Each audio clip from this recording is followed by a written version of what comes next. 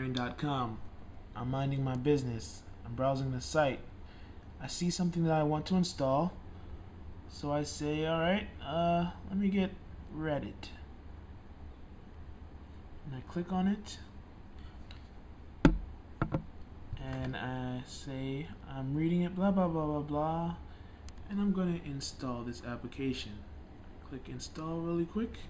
And then it tells me the permissions. It says Reddit wants to do the following things. And I say, yeah, that's cool. I don't mind. Install this app. Then I go to my phone and say, hey phone, why aren't you installing this app? What's the deal, buddy? I just said to install. What is that?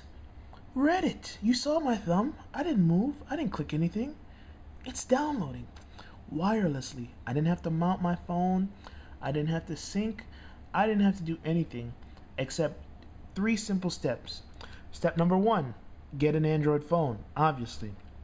Step number 2, go to appbrain.com and log in with your Google account.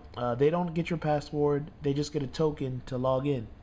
Step number 3, you're going to get the AppBrain Market Sync, and you're going to get the, what's it called? Fast Web? Let me double check so I can tell you for sure the exact name. The Fast Web Installer. Once you have those 2 things on your phone, you're able to push apps instantly to your phone from the web. You don't have to go through all the installation permission page. You don't have to mount your phone and connect cables. All you've got to do is go to appbrain.com and then do the steps like I just mentioned. This is Andrew from Andronica.com, your source for Android news, tips, reviews, videos, and the like. So if you excuse me, I've got to go back and get some more apps from appbrain.com.